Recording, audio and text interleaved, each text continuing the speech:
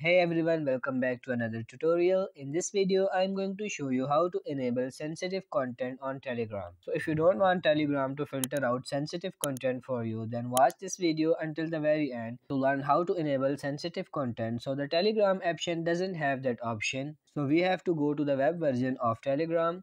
So open your web browser and type Telegram web in the URL bar. Now click on the link that says Telegram web. You need to enter your phone number and country to log into the Telegram web. They will text you a login code, so enter that. When we log into the Telegram web, we need to click on the three lines in the top left corner and then tap on settings.